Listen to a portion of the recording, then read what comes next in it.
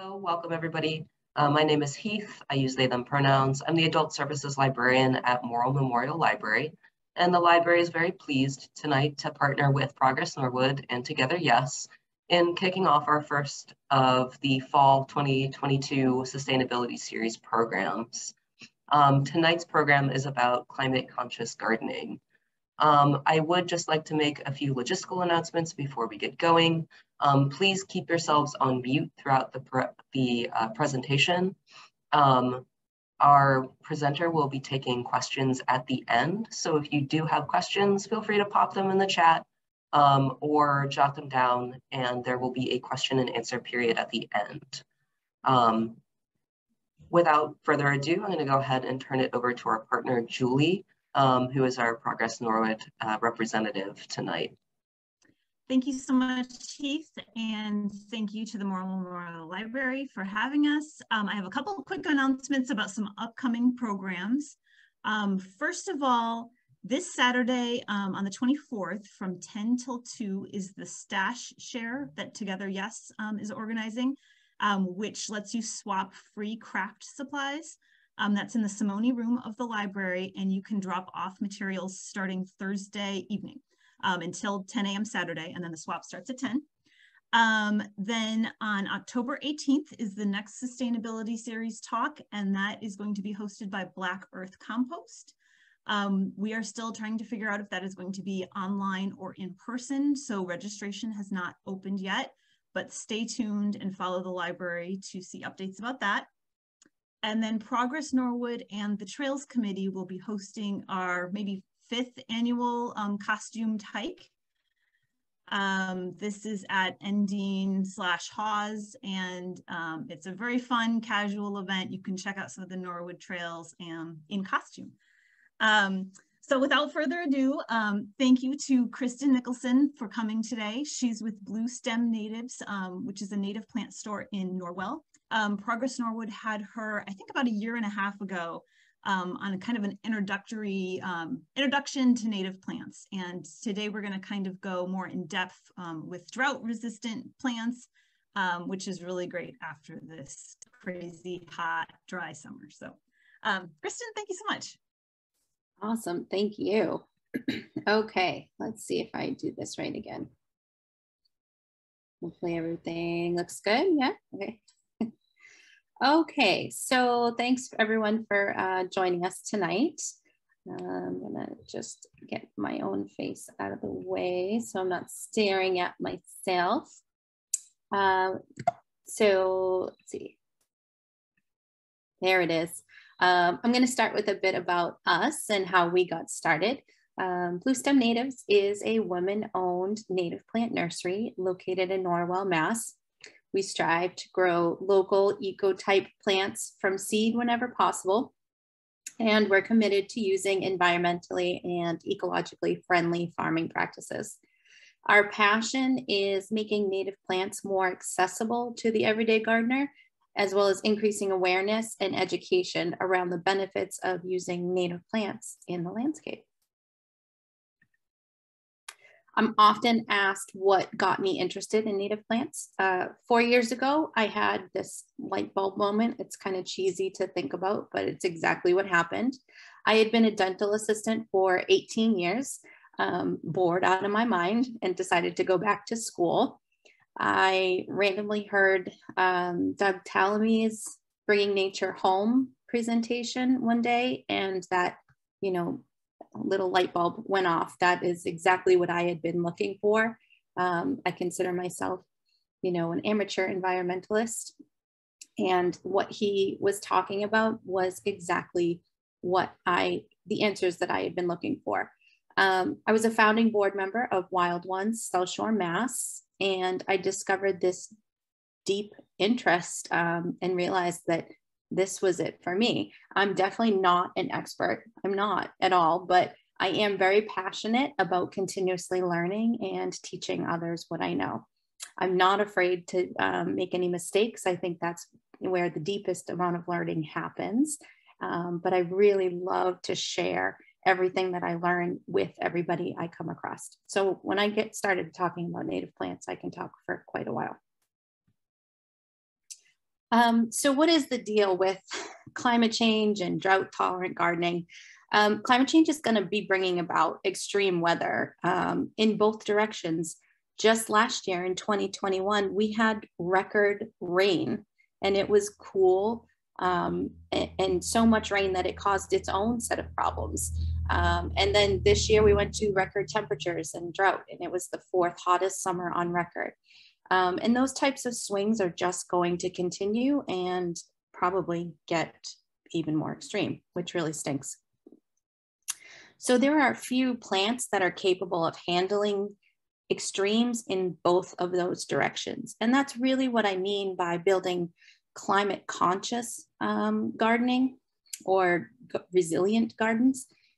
Because if you only focus on plants that can handle extreme temperatures, like hot temperatures or heat waves or droughts, when we get those crazy summers like we did last year, when we have it just inundated with rain and it's cool, you're going to have issues on the other side as well. So what can we do to set up our garden spaces for success no matter what comes our way? Luckily, there's quite a bit that we can manage to do. So our goals today are to learn how to put in the place of good bones for the garden. Everything starts with a good basis. We're going to cover all the contingencies we can think of. I'm sure Mother Nature can find some new ones to throw our way, but if we, try to think of all the worst case scenarios, we can try to prepare for them. And we're going to learn to choose plants that will hopefully withstand extremes by choosing plants that have deep root systems or special attributes that help them tolerate different weather conditions. So long before we even put plants into the ground, there are things that we can do to make sure our gardens can handle the extremes. So by taking the time to examine our properties and gain a real deep understanding of any problems, we can help mitigate the pressure of events outside of our control, such as record rainfall, record high and low temperatures, extended droughts. Sometimes it's really hard to see the garden bones through the trees, but it's precisely where we should start. If our garden starts off with issues, any extreme events are just going to amplify those. So what do I mean by garden infrastructure? We always want to start with soil. Quality topsoil is a gardener's best friend, whether you're planting perennials or have a vegetable garden. It really should be your #1 priority. And then hardscaping structures. What kind of structures do you have in and around your garden?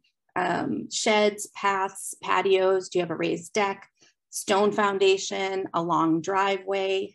Do you have recreation courts like a basketball court or a tennis court? These all have effects on soil temperature, quality, drainage, and potential pollution. So we really want to work to find and fix problems.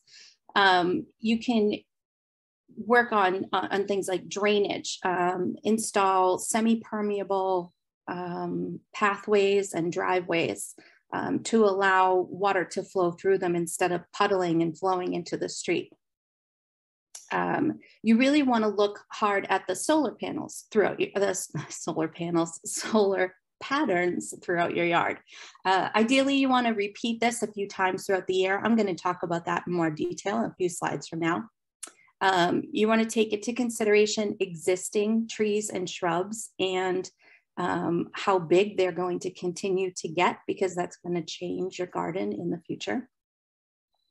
And you want to look for spots in your yard that typically have some issues throughout the year. So do you have an area that acts as a wind tunnel? Or perhaps you're on a very sloped area, like my yard slopes down pretty steeply. Perhaps you're on a main road and you experience degraded areas from salt and heat from that street.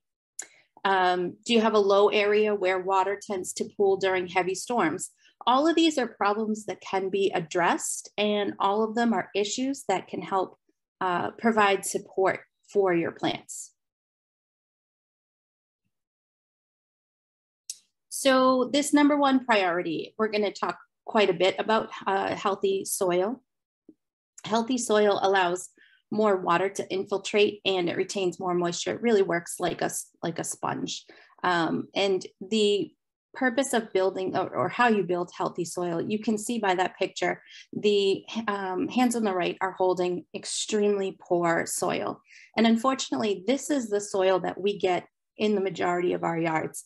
Very, very, very few of us have native soil in our yards right now, because when our homes were being built, most of the builders scraped off the top layer of soil, built our homes in the place, and then trucked in new soil, and it's usually pretty crummy soil to fill in the areas. So it's really up to us to help build up that top layer of soil. We really want to add organic carbons to that in order to make that happen. So soil organic carbon has two really important functions to help it with drought resilience. It can store up to 10 times its weight in water, which is incredible to think about. Usually you think about adding water to soil and you get mud, but really it acts like a good sponge. It's used as a source of food for soil microorganisms. This includes bacteria, fungi, and other soil life. Do not shy away from the idea of having bacteria and fungi in your soil, because soil is really a living being at its core. It creates habitat for macrofauna like earthworms, and that makes larger soil pores for water to drain through so that it doesn't pond on the surface.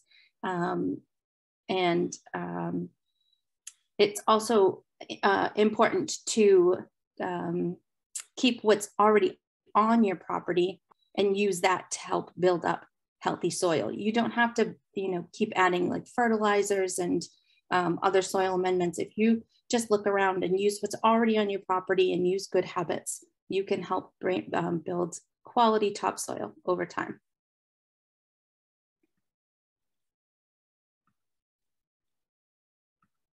There it goes.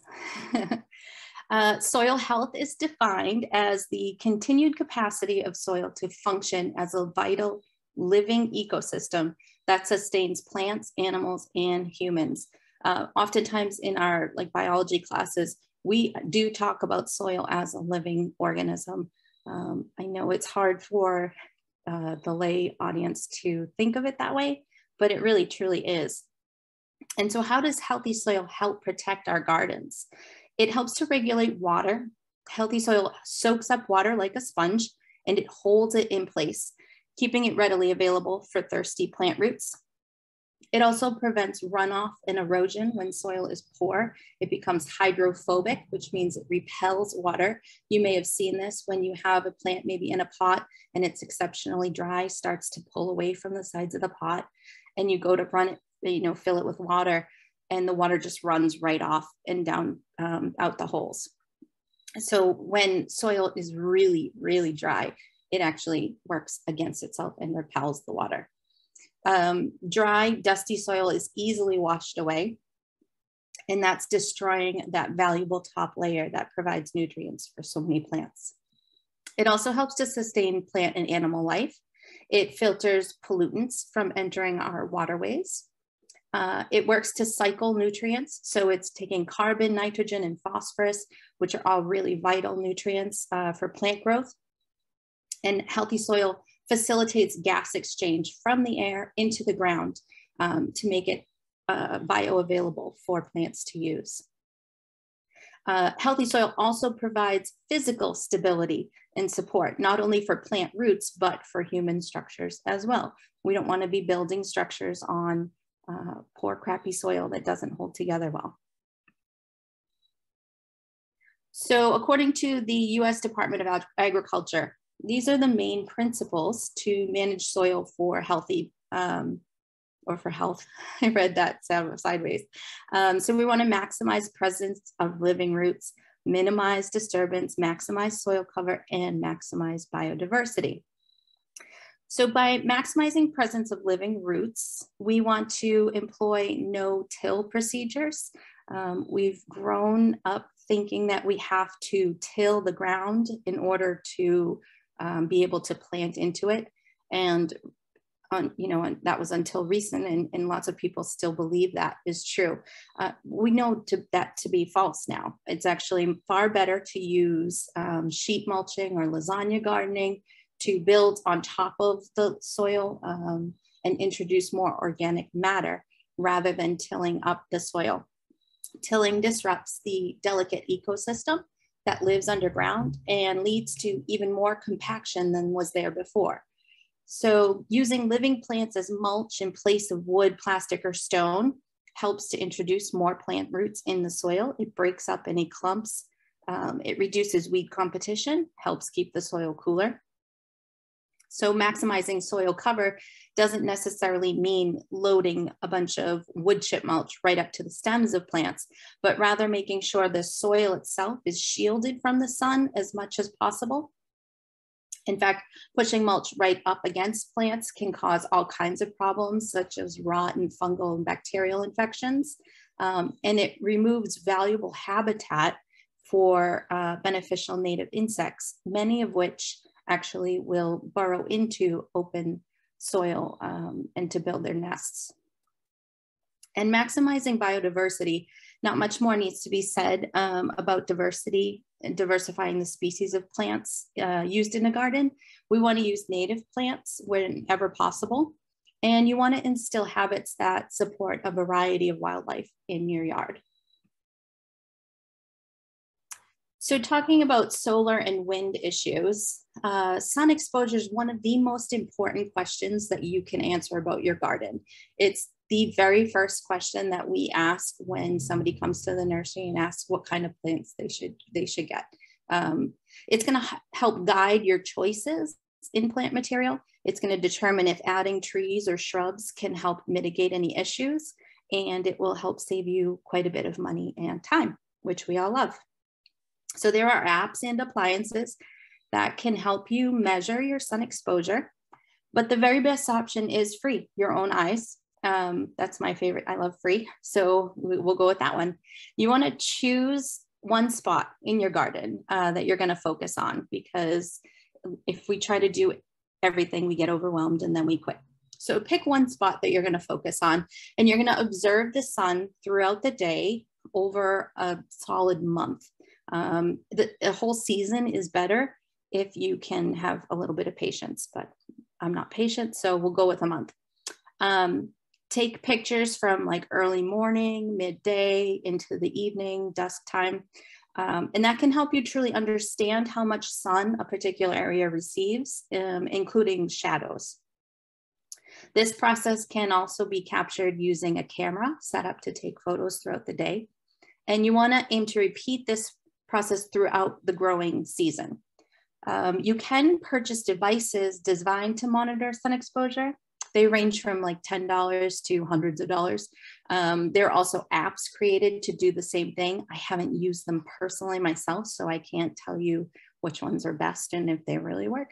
I did see that Sunseeker is available for both Android and iPhone. Again, I have no knowledge of that app, but that's one that popped up when I was looking for one. You can use a website called suncalc.org to measure the sun's path across your property at various times of the year, which is helpful, especially when you're planning large projects like installing a veggie garden, a pond, or hardscaping. So you need to be able to see that path at various times of year. So that website is very helpful. When it comes to wind, the easiest way to find issues is to walk your property during a windy day. Obviously, only if it's safe to do so. Walk all around your house and see if there are spots when the wind is heaviest, and also where it's blocked. That's important to know too. You can sometimes tell if wind is a constant issue by the manner in which existing plants are already growing. So if they're bent one way, or perhaps have sparser leaves on one side, that's an indication that you have a persistent wind issue. So note down the area and the direction. This was a really awesome example I found online of someone charting the sun in their yard. It's exactly what I would recommend doing. And it looks like they get full sun in that back corner from noon to 9 p.m. So that's amazing. And I'm pretty jealous. I think that's where I would put my veggie garden, but it looks like they're putting it down in a different spot. They have some nice sun options in there. So as part of our quest to improve soil quality, it's important to reduce inputs as much as possible. And by inputs, I mean the effort and materials you're putting into your yard. So this includes reducing or ideally eliminating herbicide and pesticide usage, including what is sprayed on plants and in the trees. That's a really important aspect. So many pesticides intended to reduce one species, such as mosquitoes, is sprayed in areas where we wouldn't think they'd really affect the soil. But when those leaves and plant matter fall and start to decay into the soil, those residuals become a part of it, and they work to destroy valuable microbes that contribute to soil health. And that's to say nothing of the damage to our native pollinators. New plantings need water, no matter if they're native, drought tolerant or not. So planting in the fall, like right now, or the early spring, is really the best way to give new plantings a fighting chance. And we also want to reduce mowing and blowing on our property as much as possible. So one, it's going to save us a heck of a lot of work, and I'm all for that.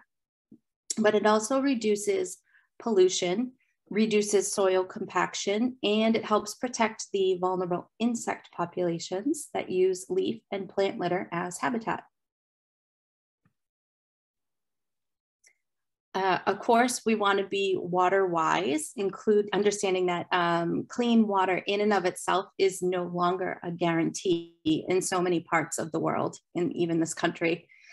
We are so privileged in this area to have an abundance of clean drinking water, but as these last few years can attest, that privilege is certainly not guaranteed. So by instilling water-wise habits, we can help conserve water while also safely ensuring that our gardens remain viable.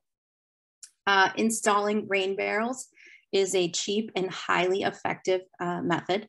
During times of extreme drought, like we had this summer, we can buckle down and use water in other ways, from saving water from our shower warm-up, collecting water from our dehumidifiers and air conditioners to use in the gardens. Or if you really want to dig in, installing gray water systems, which while legal in Massachusetts, have certain rather complex code requirements. So you definitely want to call up your local building inspector and inquire about code requirements. It kind of gave me a headache when I looked into it myself. So that's a project for another year. I've said a few times that we need to be able to control the water that enters our soil, and mulch is one way to do that. So what is mulch? It's a permeable cover that helps retain moisture. It helps keep soil cool, and it also works to prevent weed seeds from getting enough sun to germinate. So ideally, we want to use living plants to serve as mulch. By using ground covers and planting them really closely, living plants can do all of these things and so much more. Remember how I mentioned one of the key aspects of healthy soil is extensive plant roots. So living mulch does just that. When you can't or choose not to use green mulch, there are still better alternatives to the traditional wood chip mulch. Pine straw or salt marsh hay works incredibly well. And it is found in local shops, especially small businesses, which is another plus. If you're having trouble locating it, call your local feed store. Tell them what you're looking for. If they know people will buy it, they'll source it for you. Another great option is to use rich compost. Many people make their own, but you can also buy it from reputable companies such as Black Earth Compost or Coast of Maine. And you're going to use the compost just like you would wood chips. Be sure to pull it away from the base of the plants, just shown in that photo above with the little tree sapling there. You want to create a well. You don't want to have that mulch, no matter what it is, right up against the tree or the plant. So just some key terms here that I came across repeatedly when I was building this presentation. There is a difference between drought tolerant and drought resistant, and they're often used interchangeably, but they're really two different terms. So drought tolerant refers to plants that once they're well established, and that's key, they can handle a variety of conditions, also key. They usually stay alive through mild to moderate drought. Note I said they stay alive. Oftentimes when we build these drought tolerant gardens, the goal is to keep the plants alive, not looking their very best. So we do have to temper our expectations. They often have adaptations that give them a leg up when it comes to excessive heat and drought. They may have a thick, waxy cuticle or leaves that fold up like this partridge pea, one of my favorites. This is an annual. And the leaves kind of fold up if it's too hot, too sunny, and it helps to conserve moisture for the plant. Drought resistant often refers to plants that are built to handle long periods of time without any water. And these plants are typically found in desert locations. They include cacti and other succulents.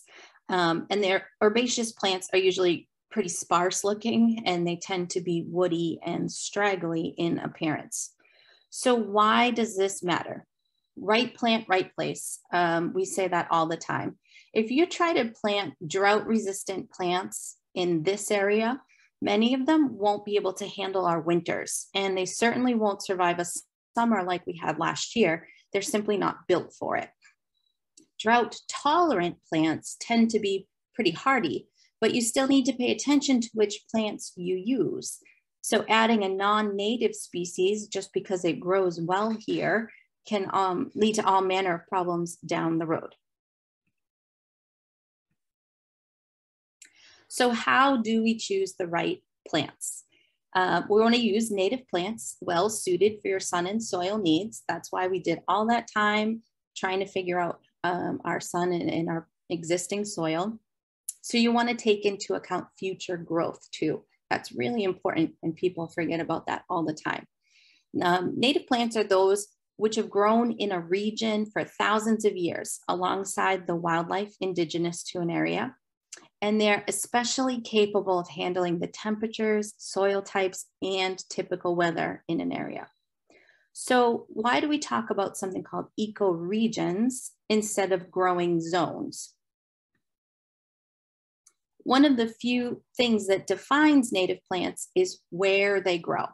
So pay attention to that phrase, region or ecosystem.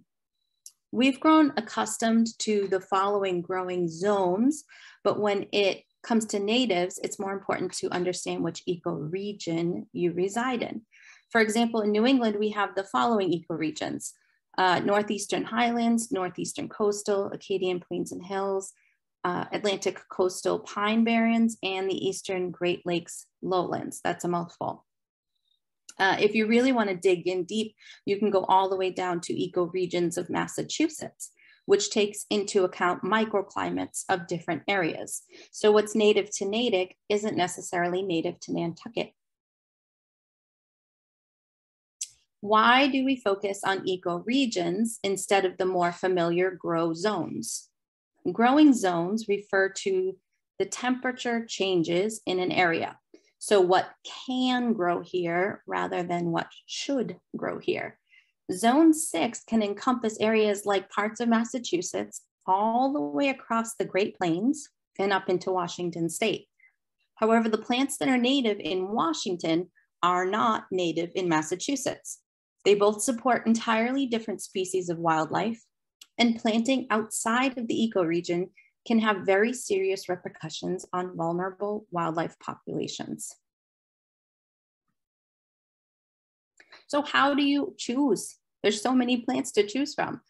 There's many resources available to help you choose plants. Bluestemnatives.com helps you sort plants by filter. You can see on the left, we have all the different filters you could choose by. And then Native Plant Trust has an amazing plant finder that allows you to filter by ecoregions and growing conditions. So now we're getting into the nitty-gritty of actually how to plant a drought-tolerant garden. So how do you style drought-tolerant plants? You want to aim to reduce expanses of lawn. Everybody knows that lawn is lawn turf grasses. It's a cool weather crop is what it is. And it requires a ton of work, a ton of water, a ton of amendments and inputs. So we're trying to reduce those things. So we want to reduce the expanses of lawn. Use living plants as mulch. We already talked about how to do that. Plant densely. Let plants touch each other. We don't need to separate plants by a foot of mulch. Plants like to touch each other. They like to hold each other up. It's a very sweet thought too. So you want to use other plants to help provide stability for taller species. A lot of people will complain like, oh, my mountain mint, they fall over. Plant more mountain mint or plant other grasses or something around it to help provide stability. Use grasses and sedges for visual interest, as well as providing ground cover during periods of the year when perennials are otherwise dormant or still growing. So they're providing that visual interest. I love seeing grasses and sedges all year long, especially in the wintertime when there's nothing else to look at. They help keep the ground cool and covered, not to mention the valuable wildlife benefits they provide. You also want to plant species in groups, or massing is the term, in order to provide really the biggest punch. It looks better, it's more intentional, it provides better support for our pollinators, and it allows you to group plants with similar water needs. So it makes things far more efficient. Plants that have certain characteristics tend to be more drought tolerant, including those with silvery or gray leaves, those that fold up in times of stress, like the partridge pea, or ones that have those deeper prairie mesh-like root systems. So if you do have some plant favorites that require more water, but you just can't bear to leave them out of your garden, that's okay. Some of my favorite plants are not natives, and that's okay. Consider using large containers that you can focus water usage in, including some of the new smart pots or self-watering system planters that can help you use water wisely in your garden. This is an important slide everybody wants to know. How do we care for plants during an extreme drought?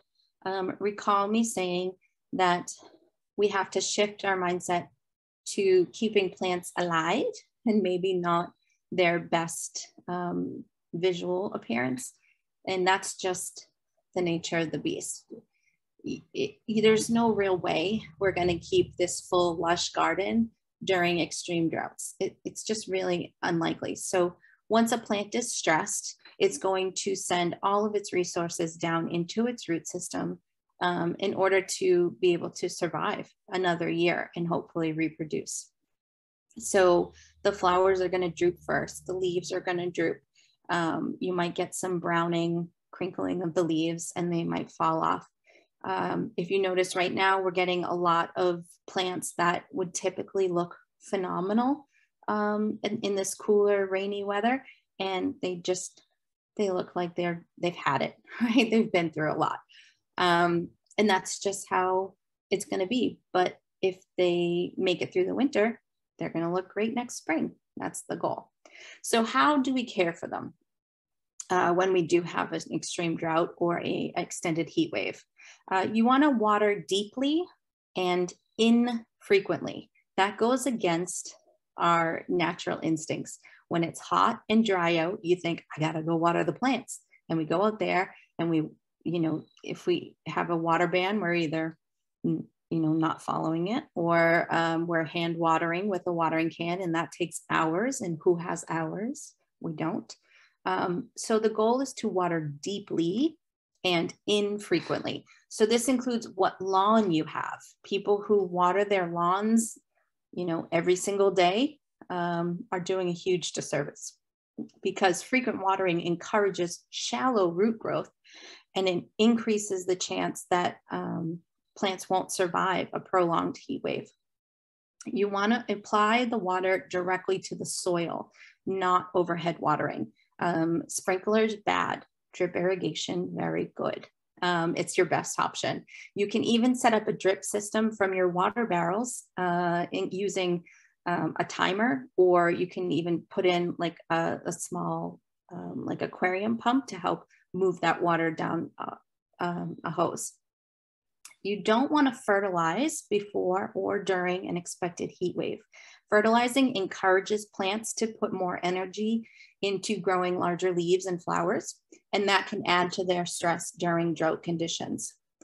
So if you don't use living mulch, which you should, add a lightweight mulch is your next best option. So like that rich loamy compost works really well in a ring around the plants. So it's concentrating the water into the root systems where it can be most helpful. I call it using the drip line of a plant. Most of the time that's referring to a tree, but you can use that for herbaceous plants as well. Make a ring of compost around the plant, kind of lining up where the leaves end.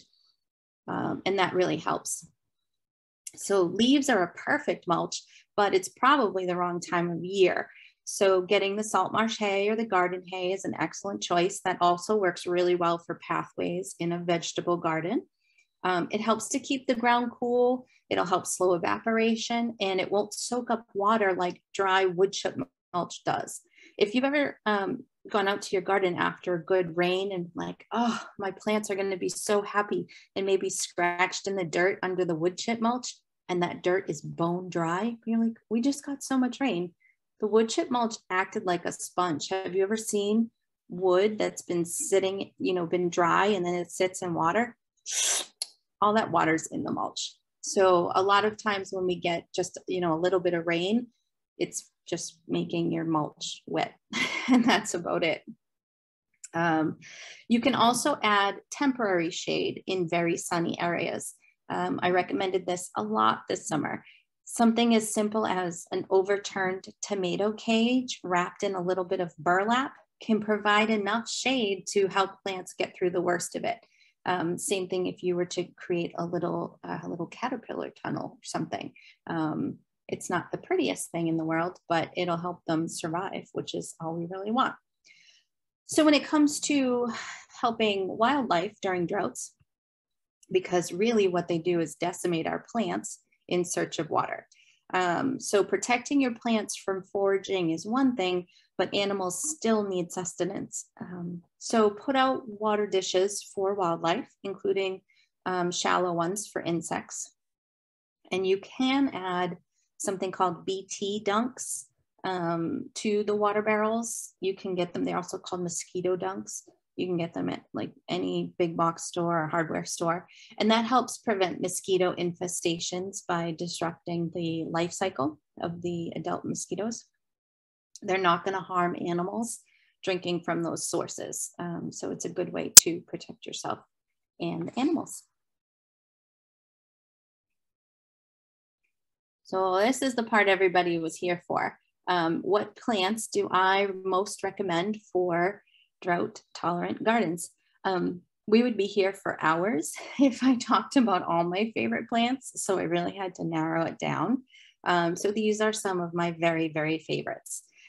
So for plants for full sun and dry to average soils, I have the Chamaecrista fasciculata, which is that partridge pea. This is full, they can handle all the way up to from dry to moist soils. So it can handle just about all of it. It's an excellent annual to sprinkle throughout your garden for ground cover, and it helps rejuvenate the soil because it's a nitrogen fixer. It's pulling nitrogen from the air, and through the magic of science, pulls that nitrogen into the ground and makes it bioavailable. So it's actually working to fix your soil. Cirtium discolor, which is field thistle. Again, full sun, dry soils, excellent pollinator value. And birds love the seeds. So you can let this one go to seed, keep the seed heads on there, and enjoy feeding the birds well into the winter. Aragrostis spectabilis, one of my very favorite grasses. This is purple love grass. It's a perfect mounding grass to use as a ground cover. It's gorgeous color throughout the year. It helps support so many butterflies. I think it's like 24 different butterflies. And birds eat the seeds, and it's gorgeous. So win. Of course, my favorite grass is Schizocarium scoparium, little blue stem. Obviously, it's a big favorite of ours. You can use this throughout your garden to provide visual interest all year long. It does help shade smaller plants, support for taller plants, and it has an extensive root system, so highly drought tolerant. Baptisia tinctoria is the small yellow wild indigo. It's very hardy, prefers dry soil, sandy, if you have your soil type there. And it has petite yellow flowers.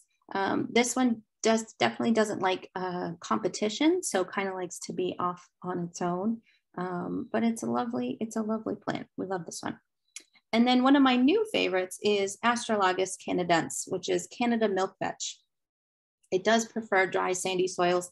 This one's awesome over a like a septic field. It has these creamy yellow-white flowers, and it can handle deer pressure, which doesn't mean deer won't eat it, but that they actually will eat it, and it kind of helps it grow back even lusher than it was before.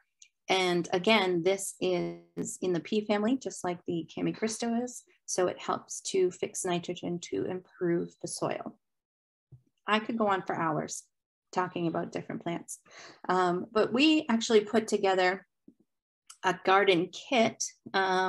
These conditions just so happen to match up with our aptly named Hellstripped garden kit. And this contains a mixture of 12 plants, especially chosen for their ability to handle full sun, dry soils, even a bit of salt tolerance. So that strip right near the street. So you can see Penstemon digitalis is another great plant, Penstemon hirsutus, seaside goldenrod. What else is there? Black-eyed Susans, butterfly milkweed. So there's no shortage of plants that can tolerate these conditions. So for our people with shade, I know Norwood does have lovely trees, so we have plenty of shade to fill. We have some great options. You can plant a fern even if we have drought and heat waves coming on. So the Christmas fern is a lovely option that can handle dry shade, which happens to be probably one of the most challenging niches to fill. But dry shade, and it does stay green pretty late into the winter season, which is always nice to have too. Carex pennsylvanica is like our go-to ground cover. I'll get into that in a moment, as well as wild strawberry. We have a bunch of asters that can handle dry shade as well. The big-leafed aster is an excellent option in place of hosta. I think it's a much prettier exchange for hosta, but that's just me. Solidago cassia, which is the wreath goldenrod, or otherwise known as blue stem goldenrod. One of my favorites. It's very small and dainty and can handle the shade. And like I mentioned before, Penstemon hirsutus, which is the hairy baird's tongue, that stays a bit shorter. It's only about 18 inches tall or so. And can also handle full sun into shade conditions. So going over those ground covers, we have so many people coming to the nursery asking for ground covers or lawn replacements. Just about everybody does. So here's a few of our favorites. We have native violets, which I think are lovely, even though some people seem to despise them. I don't understand that, but I encourage the ones in my yard whenever I see them. Antenaria species, which is the pussy toes. Those are excellent for lining pathways. Wild strawberry, again, that's my go-to for lawn replacement. If you ask me what can I put in place of turf grass, I will tell you wild strawberry every single time. I do have a picture of clover there. Clover is not a native plant. It's fine. If you want to reseed your lawn with some clover, that's fine. But I would be careful to not exchange one species for another. We don't want like one, just having turf lawn and then exchange it for clover lawn and think that we're doing the right thing. It's slightly better than having just a turf lawn, but it's not the only answer. But mixed in with other plants, great, do it up. And then of course, Carex pennsylvanica. So in a part sun to, part shade, kind of dappled sun, Carex pennsylvanica or Pennsylvania sedge is perfection. I call it like the Muppet hair grass because when you let it grow and kind of flops over like that, I mean, if the wind hits it, it's gorgeous. It's gorgeous. It can handle mild to moderate pressure walking on it. Like you can walk on it, it's fine. The dogs can't go tearing around it and the kids can't play soccer on it. But that again is what turf grass is for. So it's okay to have a small section of turf grass to meet your lifestyle. But in spots that you don't need to have turf grass, then plant something like this beautiful sedge. So that's about it for me tonight, folks. We are at 376 Washington Street in Norwell. We're all the way in the back. If you come to visit us, we're going to be open to the end of October. We still have a lot of really great plants available. So don't think that it's just slim pickings now, because it's definitely not. And like I said before, fall is a really excellent time to plant. So don't hesitate. You can put these plants in the ground right up until the ground is like too frozen to work in, and they should be just fine. And that will allow them to settle in and work really hard over the winter. And then in the spring, they will just explode, and that will be great. And if you do get the opportunity, this little QR code here is just leads to a really quick little survey to let me know what you thought of tonight's presentation. And that's it for me. Thank you so much. Thanks so much, Kristen. So I want to invite everybody at this point, if you have any questions, feel free. You should be able to unmute yourself and you can ask your question directly. Or if you don't have a microphone or you don't feel comfortable speaking up, feel free to put any questions you have in the chat and I can read them out. So now's your chance if you have any questions.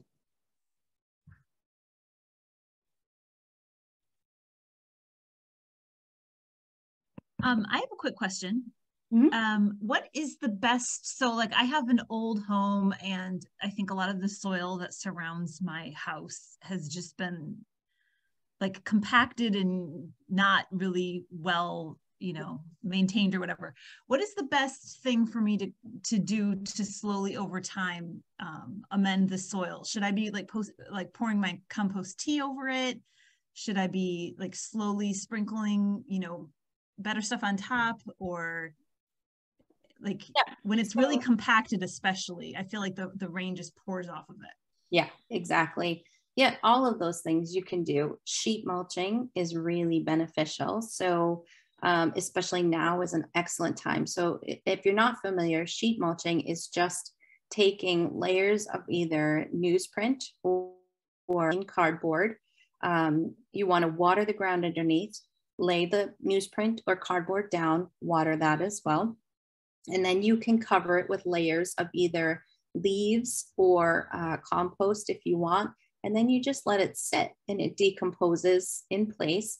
And that's going to help slow the water down. So any water that hits that area is going to get sucked up by the compost and the cardboard on top, and it's just going to kind of slowly leach down into that. And then another part of that is actually putting plants in the ground, especially ones like I mentioned in the legume family that actively work to rejuvenate the soil. So those plants, ones that would have tap roots, are going to help break that soil up. Anything that has those that you plant right into the compost, they're going to go down and their roots are going to work to break up that soil. Lots of native plants are actually really, really good for actively regenerating poor soil. So don't hesitate to actually plant into those. But that sheet mulching is really key. And use your leaves.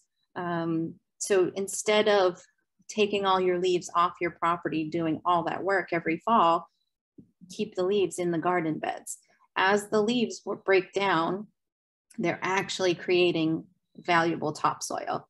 There's nothing quite like leaf mulch and leaf compost to feed plants. So just by doing all of those things, rather than digging up that soil and breaking it up, then you'll help to build that topsoil up over time. Thank you. You're welcome. I have a question. Sure. Can you recommend plants that would break up the soil that are in the shade? So I know the indigos like sun. Mm-hmm. Yeah. And the parched seed.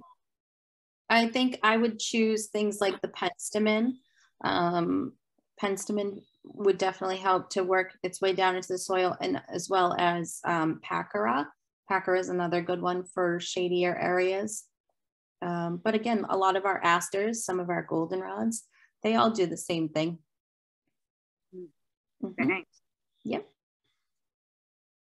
I see a question from Brenda in the chat. Do most of the native plants you recommend tonight come back year after year? A lot of them do. We have mostly a good number of perennials. There are a few annuals and biennials. Like this, the field thistle is considered a biennial, or short-lived perennials too. But most of them produce ample amounts of seed as well. So they'll kind of reseed themselves in an area. That partridge pea that I love so much produces a lot of seeds. And you can collect that seed and just sprinkle it throughout your garden in the spring. And that will help just create these beautiful bursts of color. The bees absolutely love those flowers. And it will actively work to produce better topsoil for you.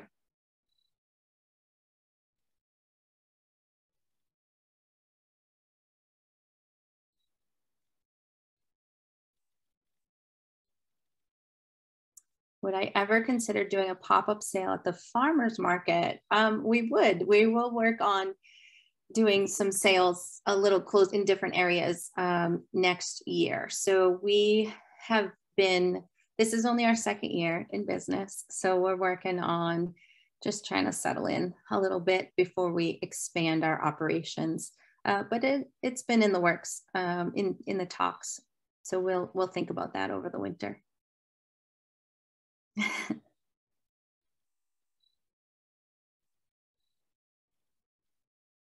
What are your hours for walk-ins? We are open Tuesday through Friday from 10 to 6, and Saturday and Sunday from 10 to 5.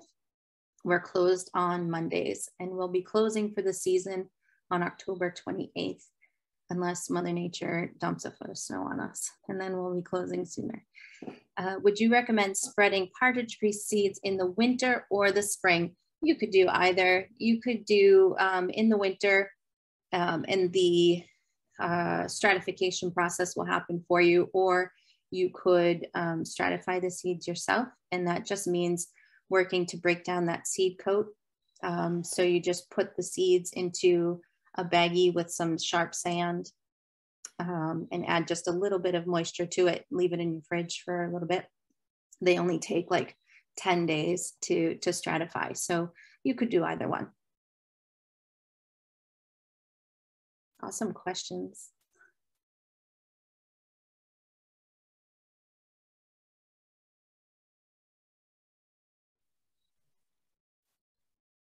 We've got a couple minutes left, so last chance for questions, last call for questions from everybody.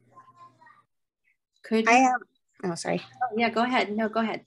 I have a lot of like polyester cover in my gardens that was left over from the previous owner. And I was just wondering if you could give me like a recommendation on how to handle that. Should I just try to find all of it and tear it all up? Yeah, sorry. That land, like weed barrier has to be the worst. It's the worst. It doesn't stop weeds at all. Mm-hmm. Just like weeds grow right through it or on top of it, and it braids into a million pieces. So sorry, that really stinks. Yeah, I would just, eat the elephant one bite at a time. That's a popular saying between my partner and I. Just one little section at a time. Pull up what you can and dispose of it. Okay. Yeah. Thank you. You're welcome. Julia asks, can you post a list of drought-tolerant plants on your website? I often recommend your site's resources, but I don't see anything specific about drought-tolerant plants. We can work on that for sure. It's a little difficult because, like I showed in my slides, we have different plants that are better suited for some areas than others. But we can work on a drought tolerant specific list. That health strip list is actually pretty primo for a lot of drought tolerant plants. So if you go to our resources tab, you can see the what to plant lists and go down to health strip garden, and there's a long list in there of drought tolerant and salt tolerant full sun plants.